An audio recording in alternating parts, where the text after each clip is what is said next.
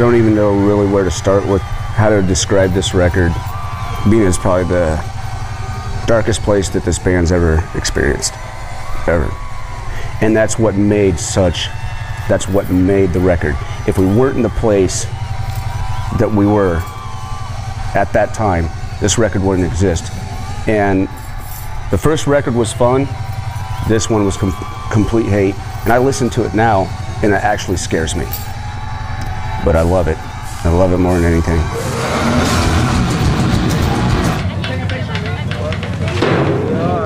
Come up there.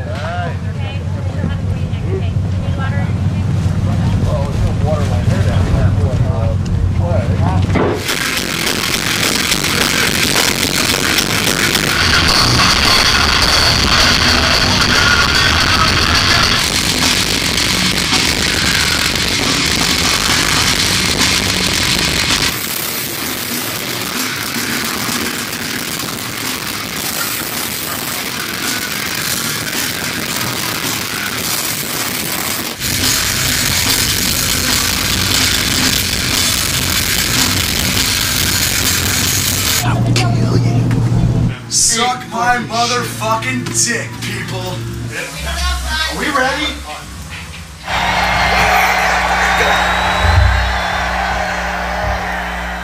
Now get your middle fucking fingers in the fucking air!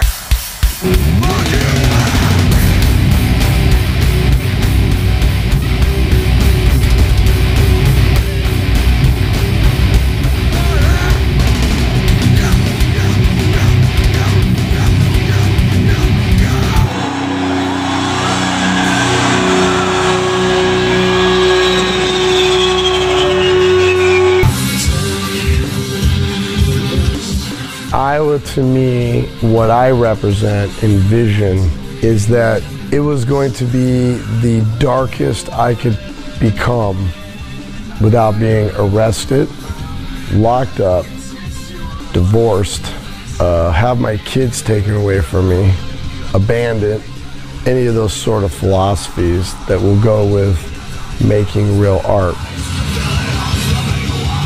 I'm killing everybody! Now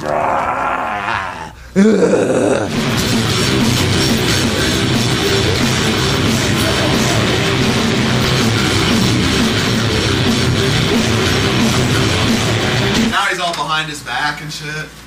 He's on it. Where's that fucking...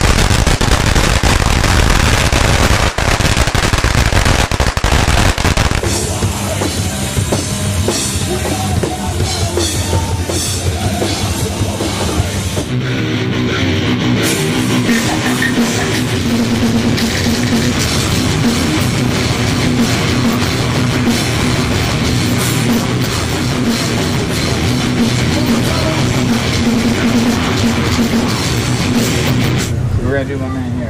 Brain here. They're bad. There's one thing with your monitor, you don't get a lot of bass response. So with that thing, it sounds like a Mac truck. It's just huge. A masterpiece. Check that shit out. Balls. What I'm talking about. Yeah, I got great range.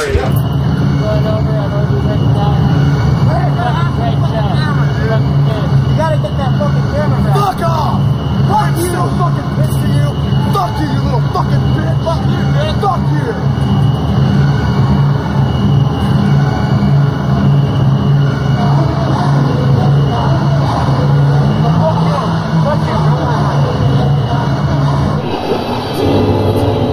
Iowa is an example of how we succeeded and failed on so many fucking levels. It's the darkest fucking album I've ever heard. It's gross, it's thick, it's brutal, it's heavy as shit. It's the fucking, like, it's the only album I've ever heard where you can wear it like a skin. You can wear it like fucking clothes. You put them on like fucking hunting boots.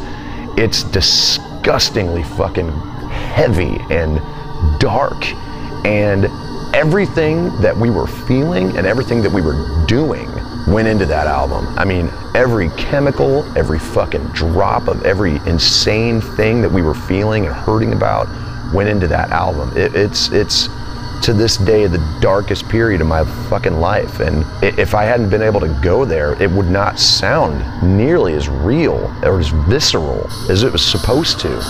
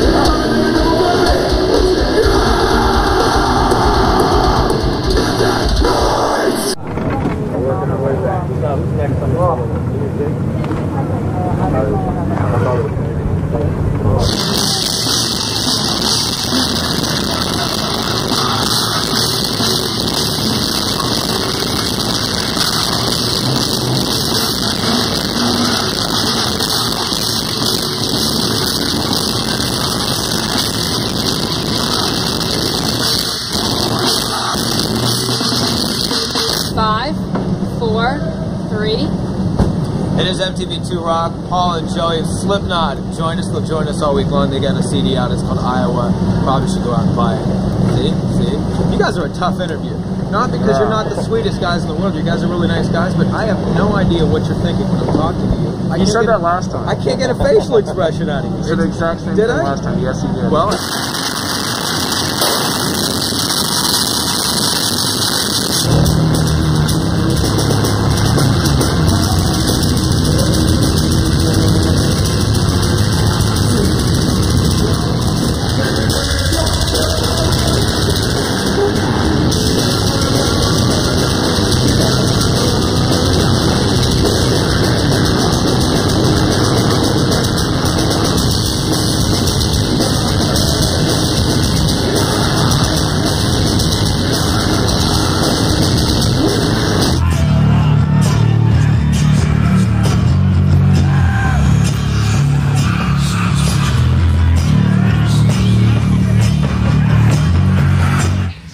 What's up with you, fuckface, Gizmo? Huh? Think you fucking know what you're, like, getting? We'll see. There's a bird right there. It's in the bus. What do you need it for?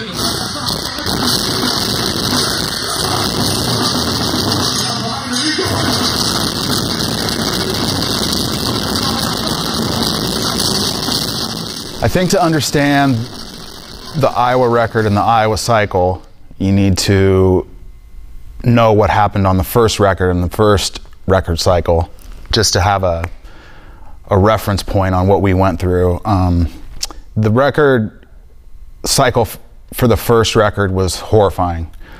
New band, trying to make it. Just imagine yourself and 8 other people being shoved into one tour bus, taken all over the world, literally drug all over the world, with no money, no cell phone, no computers, fighting just to stay alive, hiding whatever alcohol you could find in your bunk to make sure that you got some. You know, when the whole band on the rider gets one 12-pack of beer for 9 guys. It was war. It was war with food. It was war with everything. And the shows were war, especially. You couldn't sit around.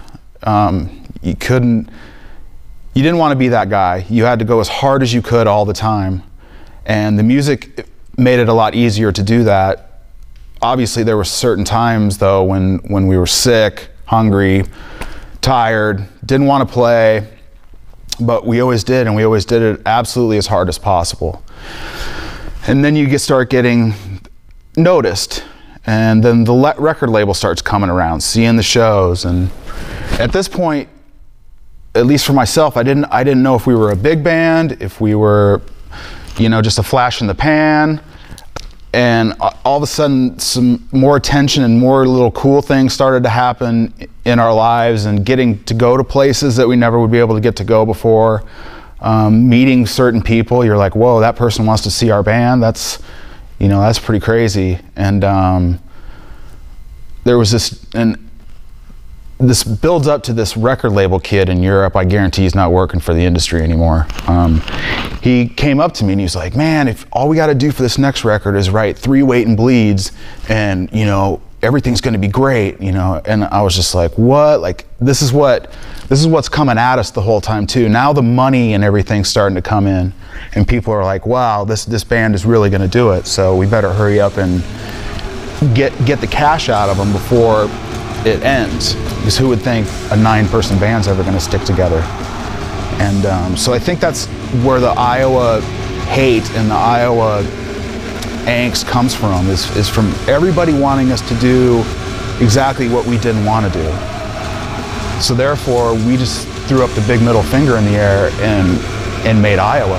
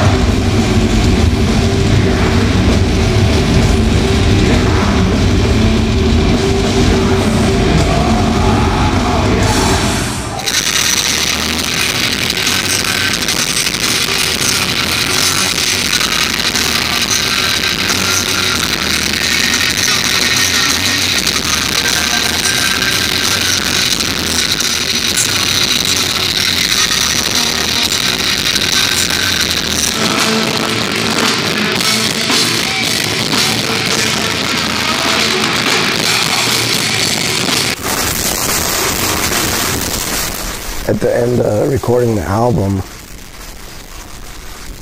there was like, I was gonna fly to England because my grandpa was sick. I mean, I ended up flying there anyways, but we had like 2 or 3 days left, you know, and he ended up passing away.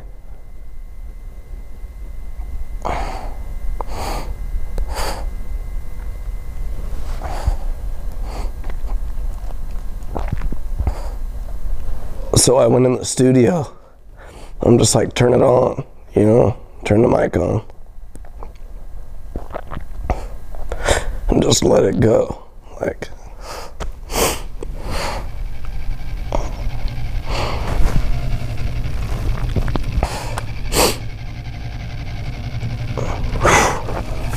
That's the shit that was the screaming in the beginning of the album, you know.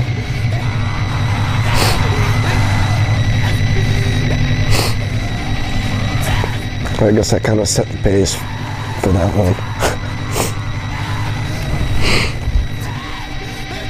So everything after that, man, just got crazy.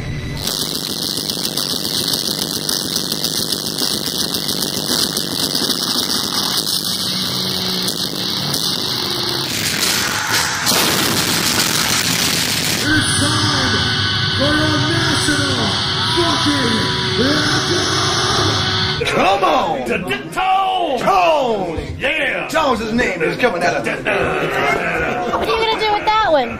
He's coming out! Go, don't put it there because that gets my ear. Tones! Tones! Is there still yeah! Come on! Tones! Yeah! Tones! Come on! Tones! Yeah! Come on! Wait. Tones! Woo! Yeah! Tones' his name is coming out of it.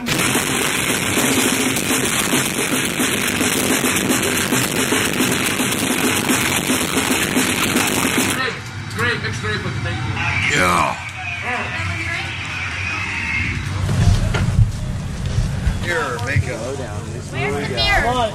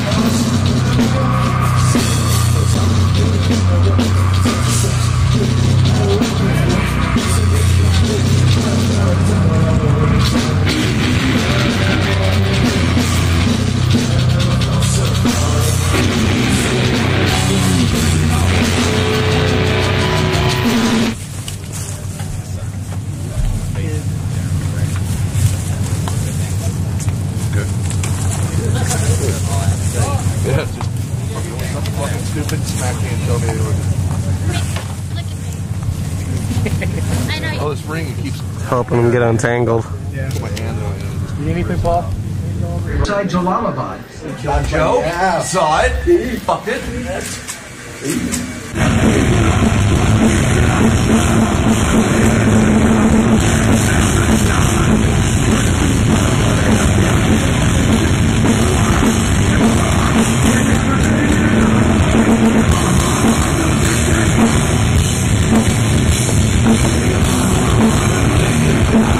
You've caught me. Look, I'm nicking Paul's plectrums to take home to give to my friends. You know, they've got Slipknot written on them.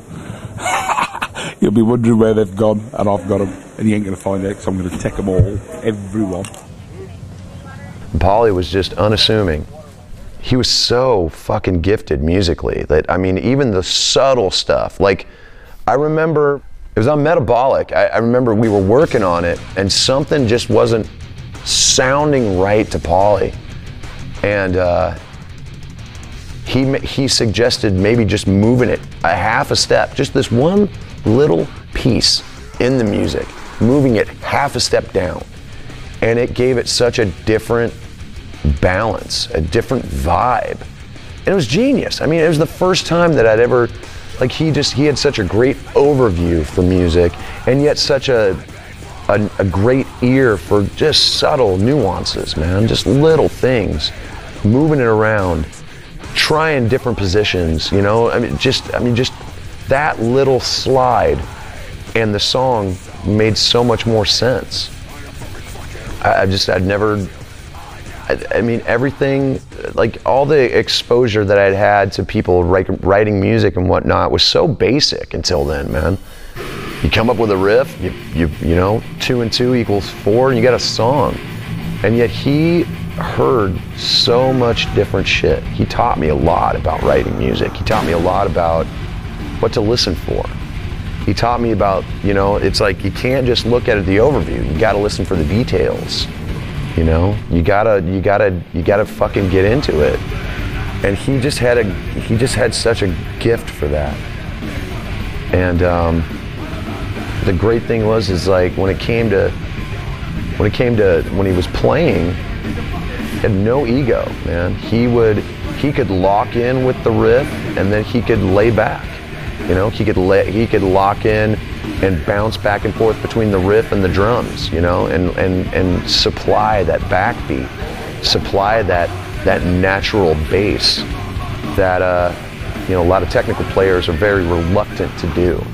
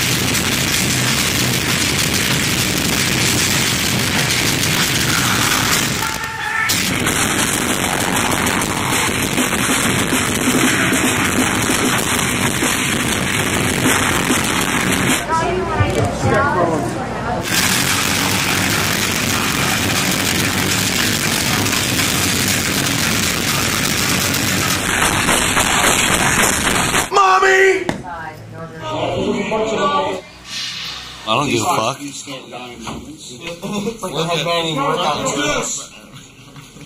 Hey guys, I just want to say one thing. It's been a pleasure working.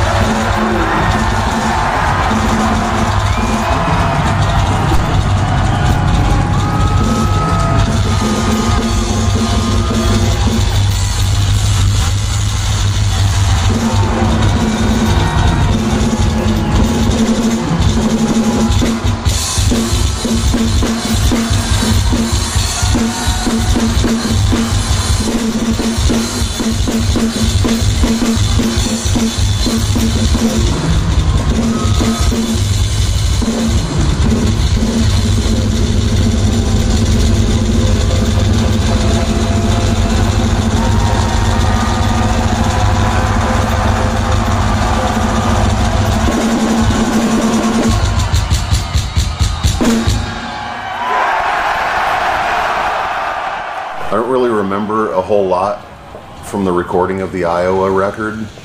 It was kind of a dark time for me anyways, and it was the first full record that I worked, you know, with the band on. Basically, when we got done touring on the first album cycle, we finished Tattoo the Earth, and like, you know, less than 3 or 4 days of being home, Paul was already calling me up to, you know, to go over to his brother Tony's basement where him and Joey were working on, you know, we're already working on some of the demo stuff for the Iowa record. So essentially, you know, not even having a break from the first album cycle, I was already over with Paul and Joey working in Tony's basement on, you know, on the Iowa record. And, you know, we did that for a few weeks. Like every night we'd get together, you know, and play for a few hours through all the tunes that we had at that point. And you know, we knew we were going to do it with Ross, and we found out we were going to do it at Sound City, which was you know, pretty epic studio in the Valley in LA. You know, some great records have been done there. I was shacked up with Chris. We were splitting a place, and you know, it was fun. I had my Xbox set up, and when I wasn't playing guitar or doing any of that shit, I was you know, partying, because that's what we were doing at the time.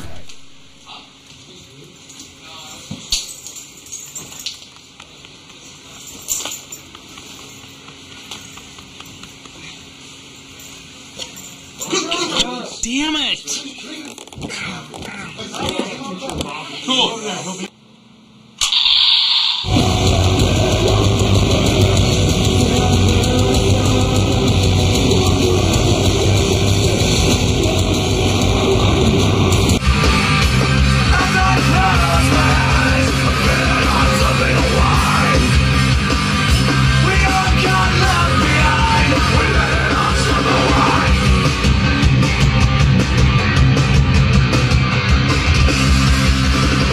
I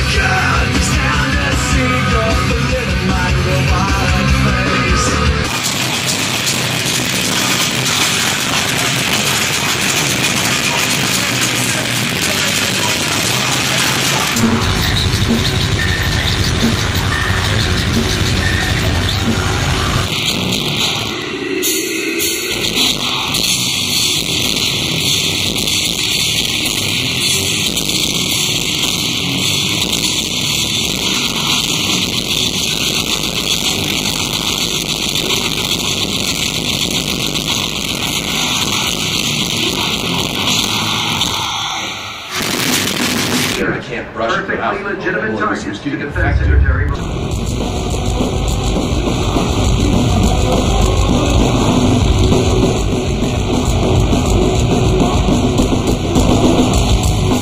I'll come take a shower with the clown. I'll come take a shower with the clown.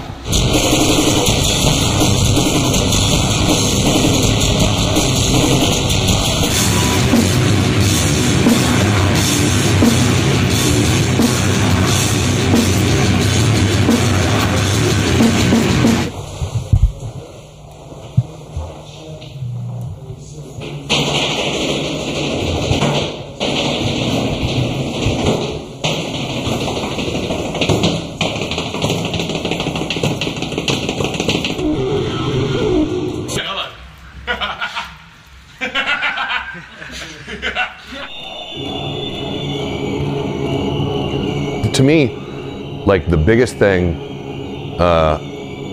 during that time that was the most influential on all of us was the business stuff. It was people who were meddling, people who were fractioning our band off into separate little groups, people who were creating conflicts where there didn't need to be any. You know, and that was dark. It was a fucking terrible time. You know, once you have a band and you start having some success, the people who are, you know, were the people that they were are no longer. You know, and that's usually for the worst. You know, I mean, it's easy to inflate people's egos. All of a sudden, you got people around you telling you the best, whatever. You're the great. You know, it's how much do you listen to that? How much do you pay attention to it? You know, and what does it do to you? You know, it's all very poisoning. The entire industry is very poisoning. It takes, like, you know, what was once fairly innocent, decent people and can turn them into absolute monsters. You know, so I mean that's something that was taking place at that point. Not that anybody turned into a monster, but people being affected by all of the shit that's outside, you know, coming in on them. And all of a sudden you've got more friends than you've ever had. You know, everybody wants to be your buddy. Girls who wouldn't fucking spit on you if your hair was on fire, or, you know, asking for phone number, things like that. You know, it's pretty disgusting, really. You know, in terms of getting to see a darker side of humanity that you never got to see as just being a civilian that went to work every day, you know?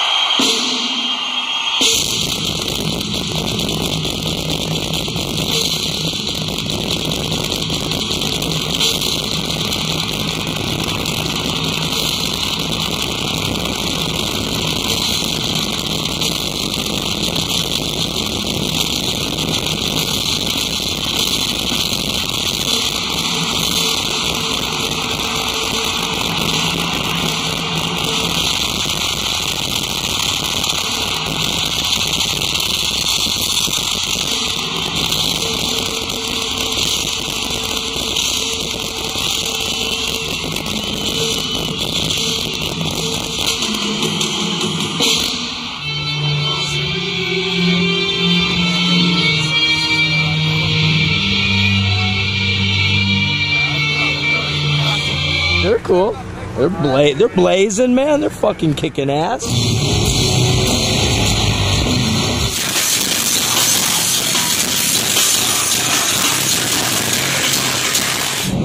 Are you guys ready?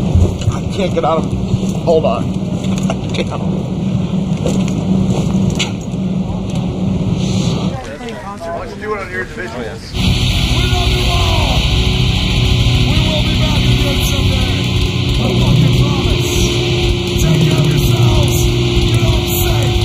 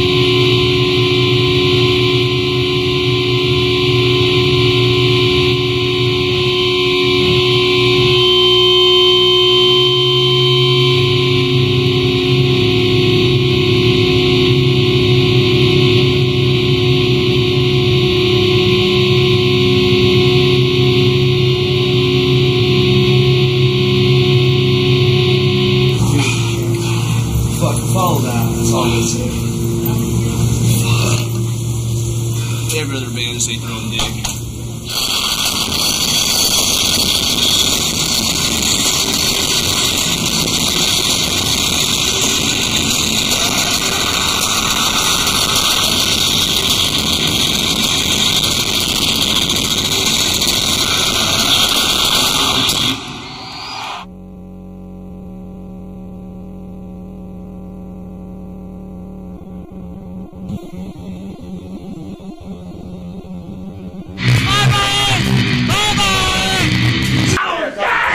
Sucks!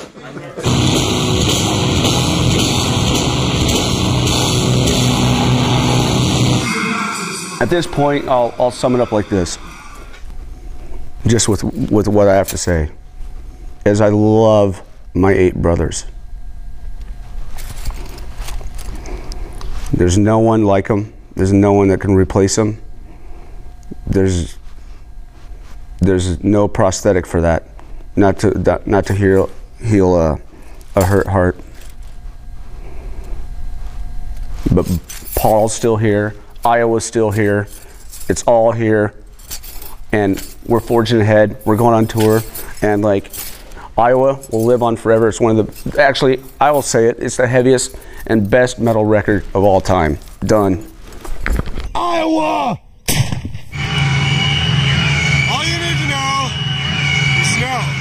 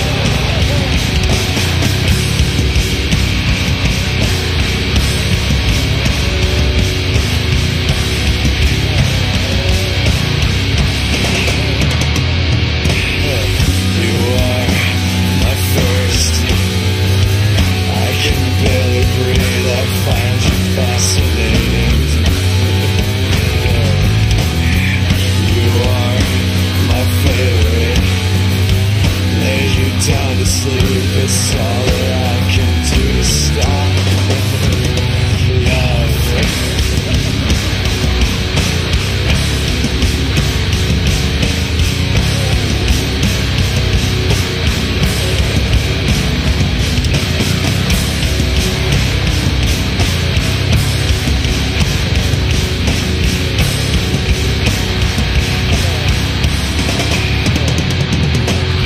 So blue, so broken.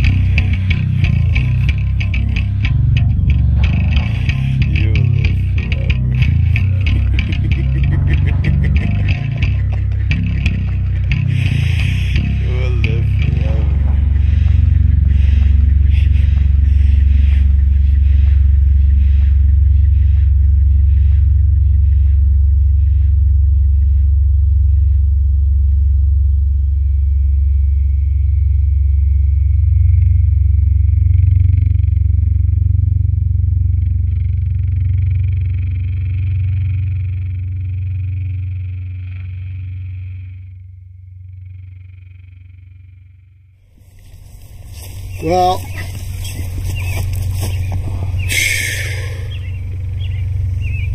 I didn't really want to have anything to do with this, but when you make an album like Iowa, who are you trying to kid? Same for kids. It's art. Don't you ever fucking forget it.